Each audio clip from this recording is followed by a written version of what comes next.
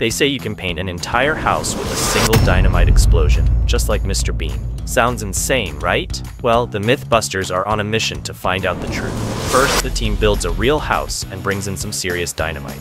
According to the myth, all you need is a bucket of paint, a blasting cap, and a firing line. Simple, or is it? The setup is ready. The paint bucket sits in place, wired with explosives. The countdown begins. 3, 2, 1, boom. The explosion is massive, but the results? Shocking. Only about 40% of the walls are coated in paint, and the house itself takes some brutal damage. The so-called paint bomb is a bust. But the Mythbusters aren't giving up that easily. Time for a twist. They redesign the setup, swapping the paint bucket for gallon-sized tubes of paint, carefully rigged with a thin strand of detonating cord. The second test begins. 3, 2, 1, boom! The explosion rips through the air. Only this time, the results are totally different. The paint range increases dramatically, but the house suffers almost no structural damage. So can you really paint a house with dynamite? Not a chance. This myth is busted.